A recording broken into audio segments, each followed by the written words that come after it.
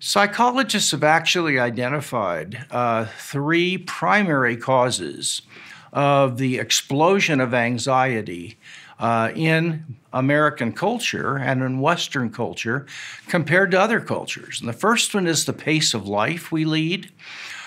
We are living at such a fast pace that our bodies were not made to handle that.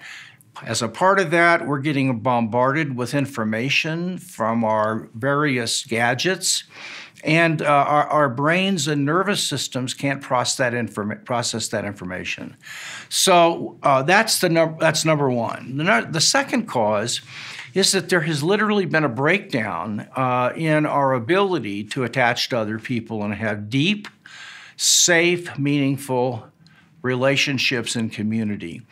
And as a result of that, we tend to be isolated and don't share what's going on with us very well. And as a result, we stuff it and keep it inside. The third thing, believe it or not, secular psychologists have identified moral relativism.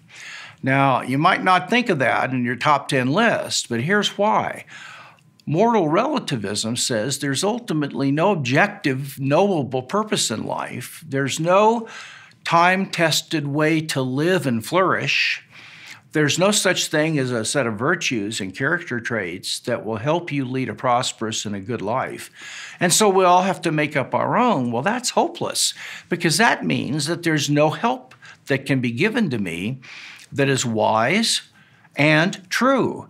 So moral relativism has been the third contributing factor, along with genetic inherited predispositions towards anxiety. And it's time for us Christians to be different.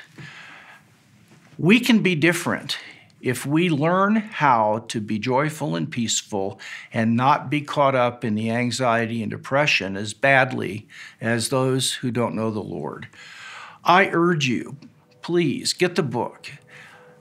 It will help you, and it will be a tool that you can use to help us be different and shine forth Christ's presence to a world that will be increasingly anxious.